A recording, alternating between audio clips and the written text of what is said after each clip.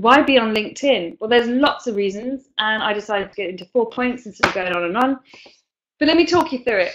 LinkedIn has 414 members across the world, and 414 million members across the world.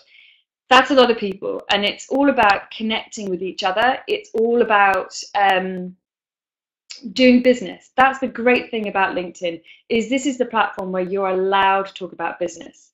So sometimes we can be a little bit nervous about what we post and what we don't post because it is a business professional platform. What I say to people about that is use your social compass. If you wouldn't do it face-to-face, then at a networking meeting, then don't do it on LinkedIn. If you would do it in a social setting like down the pub, go do it on Facebook. Really think about LinkedIn as being at a business networking meeting and approach conversations as such. It's a fantastic platform because you are allowed to talk about business, but again, you've still got to have that, be careful about it and really respect the relationship and how you come across to people.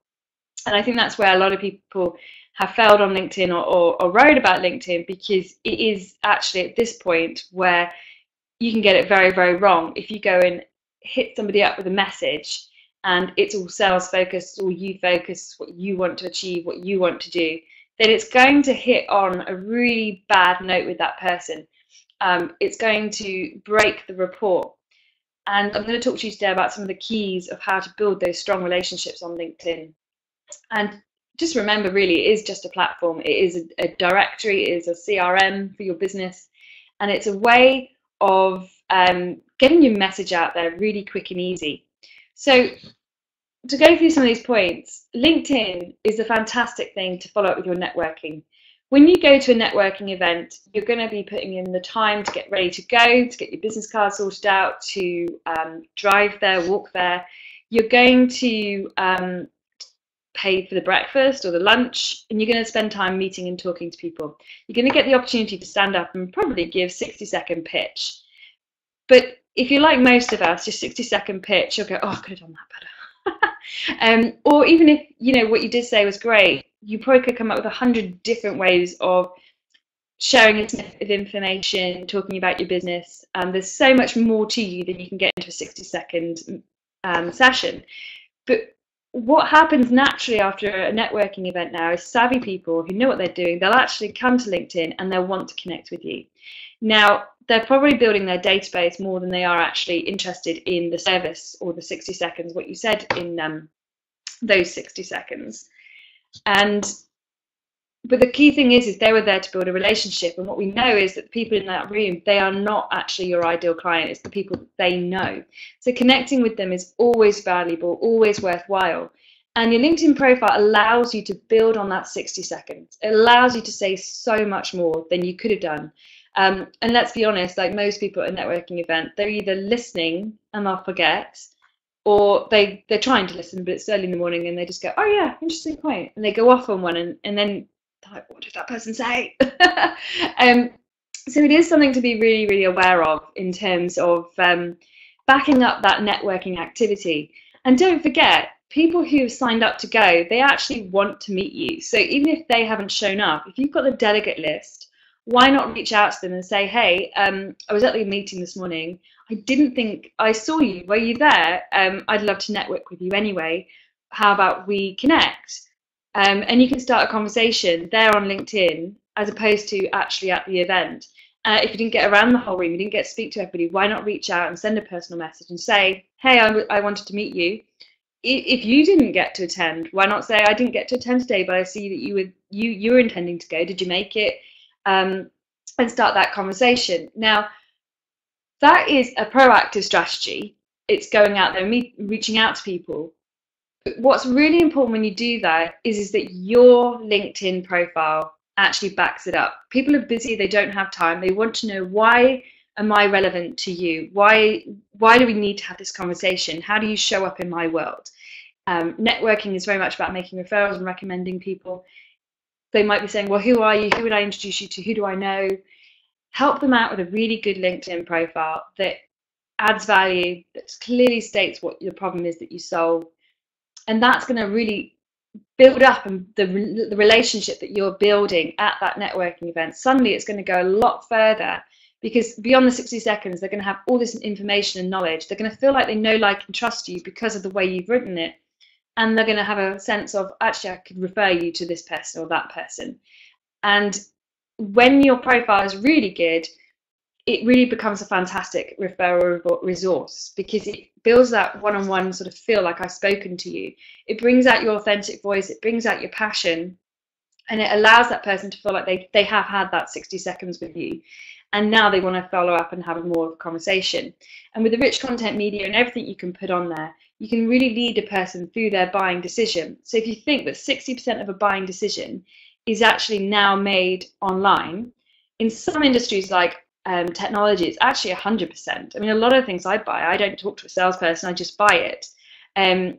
So we've got between 60 to 100% of a buying decision being made online. When it comes to services, you probably are looking at the 60%. You want to really meet that where it's at. You really want to share all the answers to all the questions and really position yourself as the person that they need to buy from. And you can do that with the right content that leads people through the buying decision.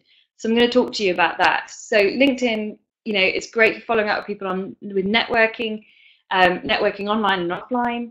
It's a great referral resource. Just say to people, just send them my LinkedIn profile, or just introduce me on LinkedIn, and we'll follow up on that conversation.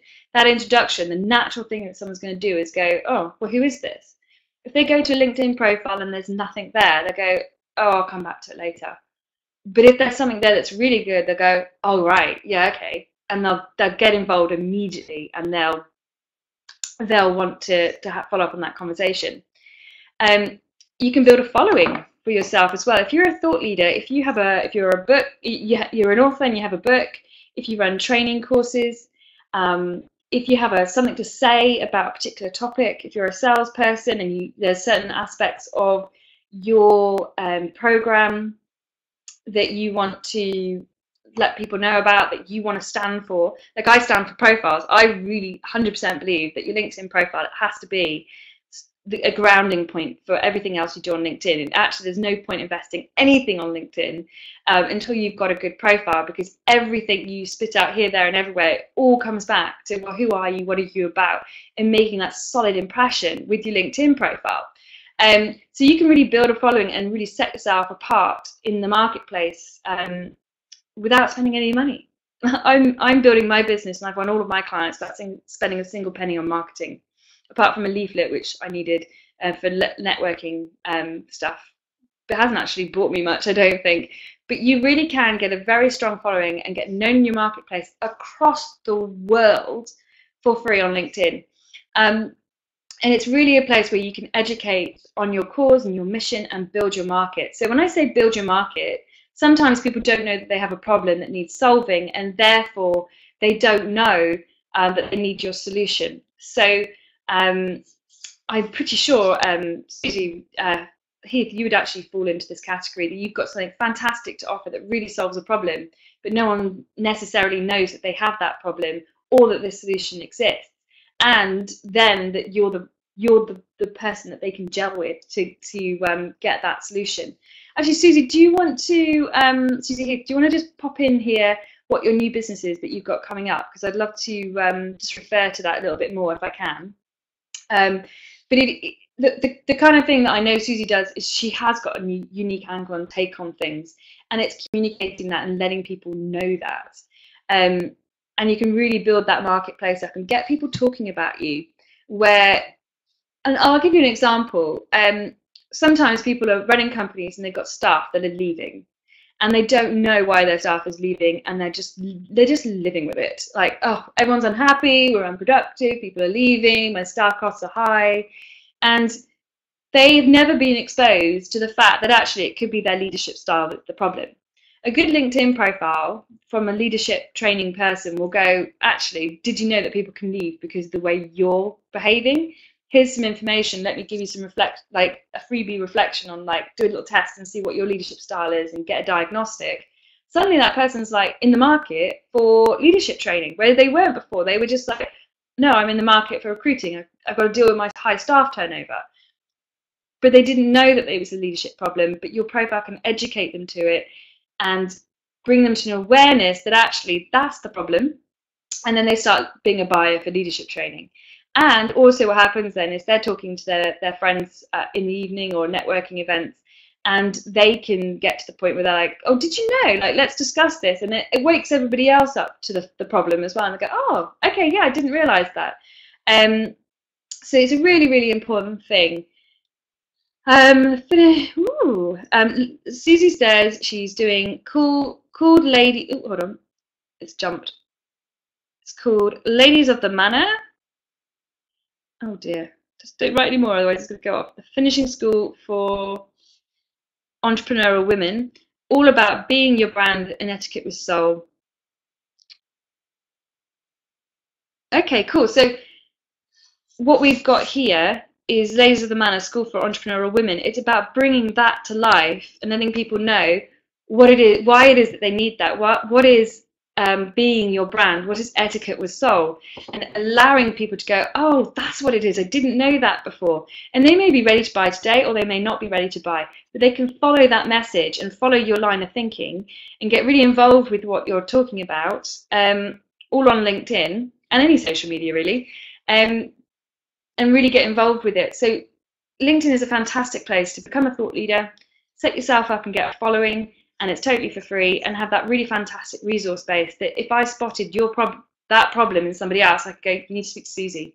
And that person will go, oh, okay. They go look at her profile and boom, yes, I do need to speak to Susie. And Susie gets a strong relationship coming out of there and potentially a new client.